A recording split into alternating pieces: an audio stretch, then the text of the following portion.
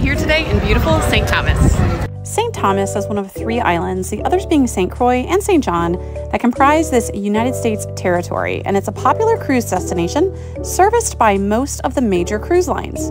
The Charlotte-Amalie Cruise Port has 2 docks, Havensight and Crown Bay, and today I'm docked here at Crown Bay. I docked at Havensight at my last visit here about 3 weeks ago, and both ports are equally great. They're beautiful, new, and scenic, easy to navigate, and they're piers, not tender ports, which I always like because the tendering process can take some time.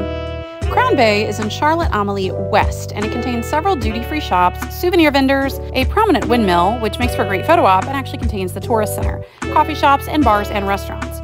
You can actually explore Charlotte-Amalie on foot as a feasible option, but only if you're porting at Havensight, as Crown Bay isn't really close to any of the major sites or attractions of St. Thomas. So if you're porting here, you'll probably want to take a taxi, plan an excursion, or hire a private driver.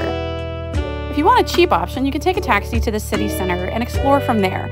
There are unique shops like this Turkish bazaar and some luxury stores as well. There's a lot to see and do in downtown Charlotte-Amalie, and there's a ton of history and great architecture. Regardless of where you port, St. Thomas is a premier port location for a beautiful beach day.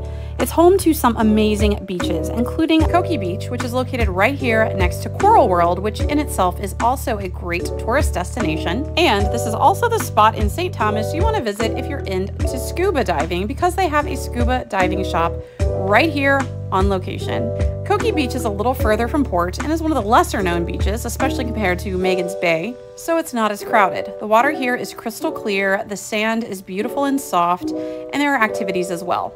Another beach that's a little further from port is Sapphire Bay Beach.